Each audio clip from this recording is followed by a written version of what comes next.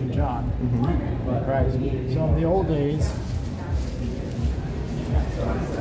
the gospel was very valuable, so they had it in a valuable covering. Now you could just have a regular Bible. Of course. Just open this thing. It's very old. And wow. So this part's in Greek. Is this book in particular right here? Is this a really old book? Like, do you know the history of the book that you guys have here, or? I'll tell you the history in a minute. I bet it's not that old. Oh. I'll bet it's worn. Printed in Greece. Okay, obviously. 1899. 1899? Yeah. So they probably got this when the church was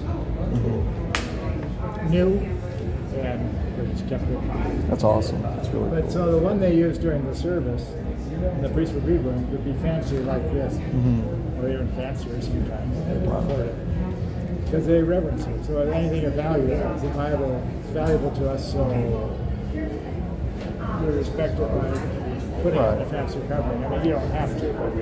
It's just like your mom. respect. You have a picture of your mom. And it's valuable. Maybe put a nice frame on it. Right. So that they sound the same idea. That's cool. That's really nice. Feel free to photograph anything you see. Thank you. What's your name? Jim. Cheers. Jim. Oh, I'm sorry. Let me put, this Greek coffee is delicious. I just don't want to get it anywhere. Justin. Justin. You guys are a good community. In your community here is specifically Greek Orthodox? No, Orthodox. So you don't have to be Greek. Okay. Most of the services in English. There's Russian Orthodox, Serbian Orthodox.